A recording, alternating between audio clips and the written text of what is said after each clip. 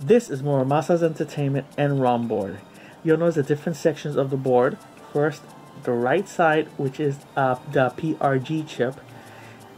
The left side, which is the CHR chip. This corner right here, the little corner right there, this is the security chip, the AVR CIC, only necessary for original hardware or the front loader. The C1 is a capacitor, which is going to be a 6.3 volt 22 microfarad capacitor. And the top thing is very important because it's what's going to be known as the mirroring, which we are going to see later on when we start preparing the ROM. Now, basically, as you'll see here, when you do prepare the ROM, there'll be two chips. All NROM games can have two chips, a PRG and a CHR.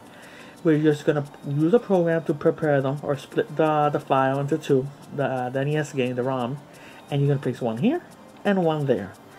Notice it has 28 pins here, 14 and 14 on top, same as there.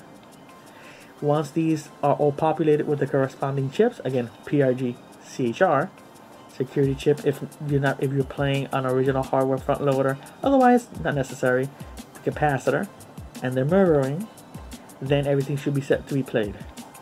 On the back, nothing spectacular. You'll notice that it's just the logo. Please use this board responsibly. Nothing major, nothing wow, just a little solder points you're going to be using to make sure everything's in place. And there is one thing I need to demonstrate. Nothing wow, nothing major. This one's version 1.01. The ones he's selling now, I'm pretty sure is 1.02. In fact, I got one here. They're basically the same type of board. The only difference, one of them is black. I'll be honest, I like the black color a lot. It's just so sleek. But the green one, I actually did like the green one more for some reason. But they're both the same, nothing changes. You notice the type of chips, the mirroring on top, the security chip, and the capacitor we're going to be using. Now, now we've seen the board itself, now to the next step of the video.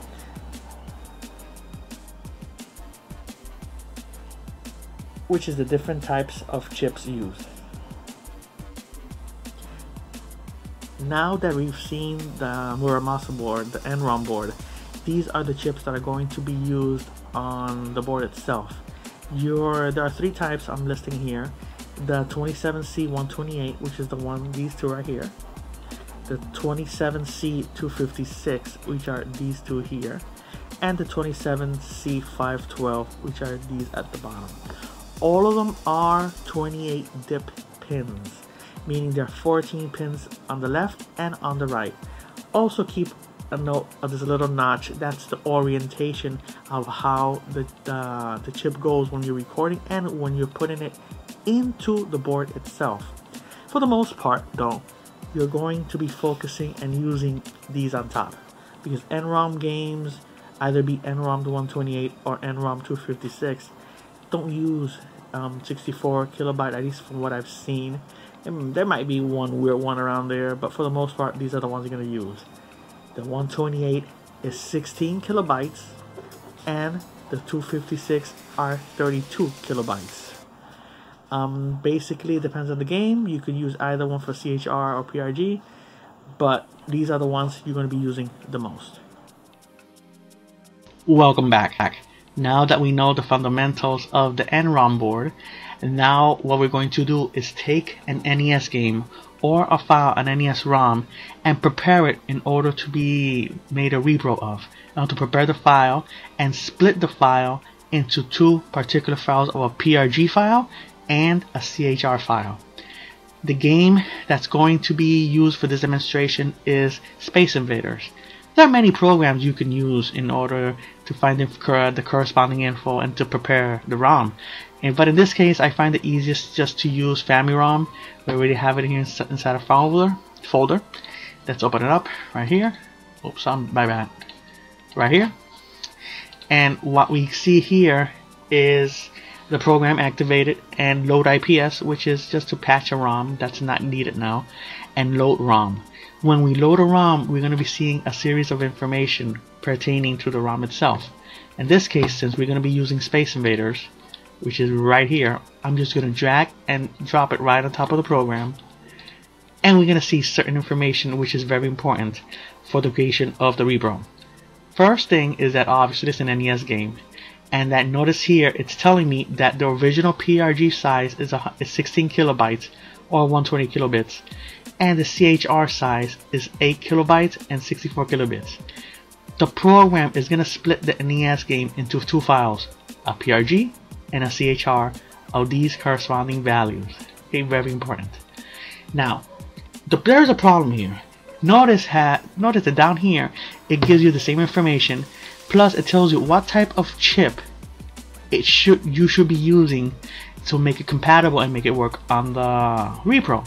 However, even though we already know the 27C128 will work on the board, on the Muramasa board, however the CHR will not, because it's a 2764 and it's not compatible with that type of chip.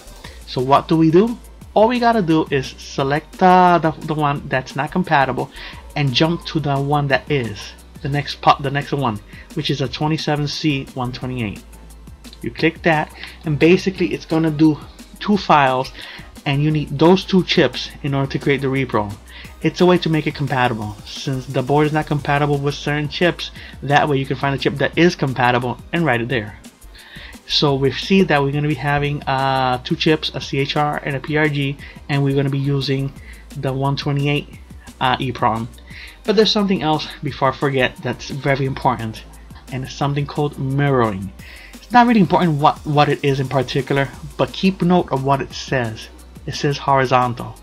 It could also say vertical, but in this case it says horizontal. This is very important, because otherwise if you choose the wrong option on the board, the game will have difficulty either playing, it won't load, or just going to be glitched up.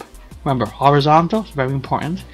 You can also verify information about the game on the website and NES card database, and we have it here, Space Invaders. This is the address if you want to go directly to it.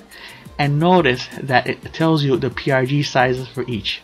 So it's basically a 24K game, and what we're doing is convert this CHR from one chip to another so it could be compatible with the board. Notice it's in a 0 mapper, and notice once again horizontal. Remember, horizontal is very important on the mirroring. This is only for NROM and other boards, and not all the boards you have to do this. Anyway, going back, now that we chose 120 for each one, we click split. Once that's done, you're going to where are the files? They're all in here. Double click here, and you'll notice two new files on here, 27C128 CHR and PRG. Remember, this is the chip we're going to be using to burn each individual file. Okay? And basically, you're wondering what this X2 means. You just duplicate the file twice so you can fill up the whole chip. Don't worry, nothing is going to happen. It's going to work fine. So what we do now, with your program of choice, you can burn each EEPROM into each corresponding chip, and then we move on to the next step, which is soldering. Now that we have prepared the Space Invaders ROM and split it into two types of files, a CHR and a PRG, I'm going, for the sake of this tutorial, burn each one into its corresponding EEPROM. Remember, the EEPROM to be used for both is 127C128 for the PRG, and the other one was a for the CHR, another 27C128. The program of choice, or the burner of choice I'm going to be using, is the GQ4X4. It's right here in the program. We're going to open it up. I already placed the chip into the socket of the reader and the writer. Don't worry, that's of a different type of ROM I was making before. What are we gonna do first? Because I was trying to do a Super Nintendo game, that's seen here. It worked perfectly, but anyway, that's for another time. We're gonna choose a device. In this case, the device is basically the chip you're going to be using to burn, which is what again? 27C128. In this case, we choose D for device. We choose EEPROM. You notice a list of manufacturers. In this case, if I'm not mistaken, let me check again, it's an AMD. So we go all the way up, we choose AMD, and the chip says AM27C128. That's what it says. So you go down the list, AM 27128. In this case, I'm noticing there's right here. There's two of them right here. AM 27C128. Then you select that one. It's checking to make sure it has the correct information to burn on the chip. Perfect. Now I'll be honest, I have not tested the chip. I'm gonna just do a blank check to make sure that the chip is blank and good, because sometimes when you buy these, especially from eBay and from China, and most of the times they work perfectly.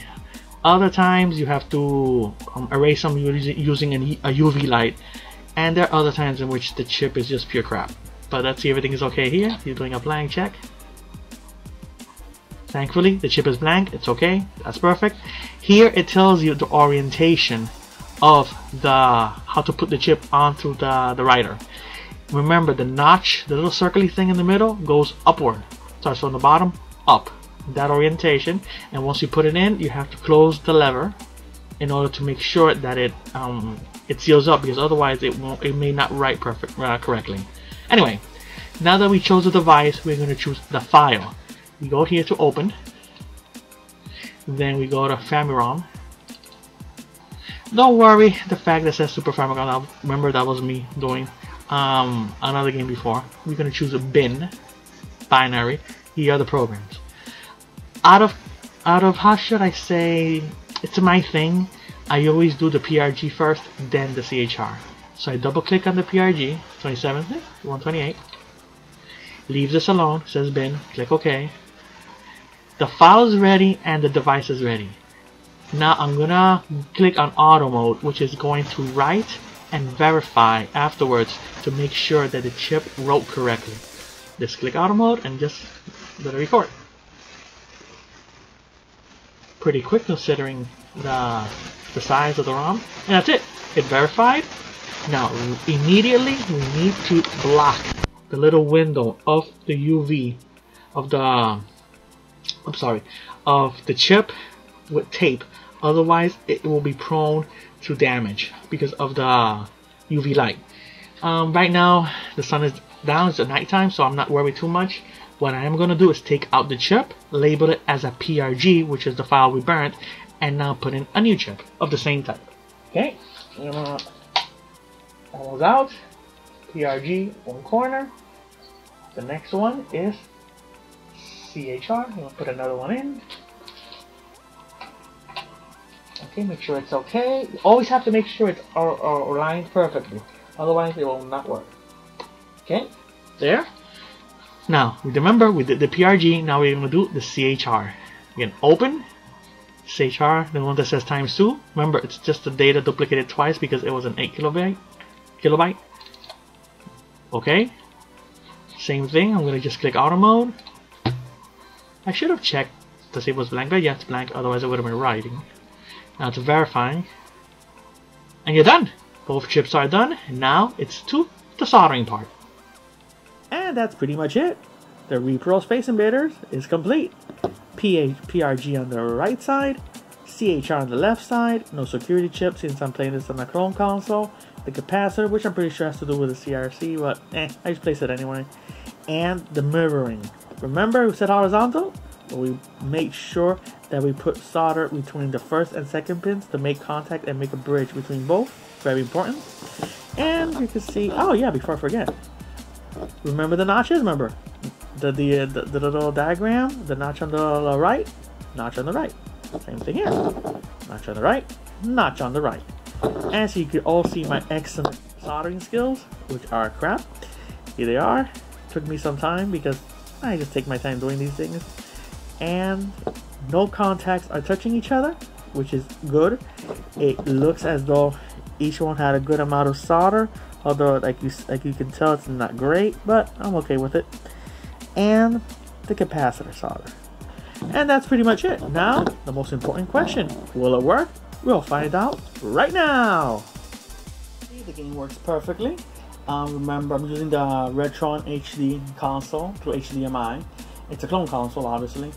I placed the PCB with the chips facing me. All NES reproductions will always have the PCB facing toward you, or toward the front of the console, making sure that the chips, the EPROMs are covered with any type of tape or any sticker to prevent damage from UV radiation.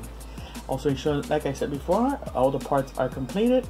Slowly insert the PCB into the test unit, and there you go, it works perfectly. That's pretty much it regarding the reproduction. This was for the NROM tutorial for the NROM boards.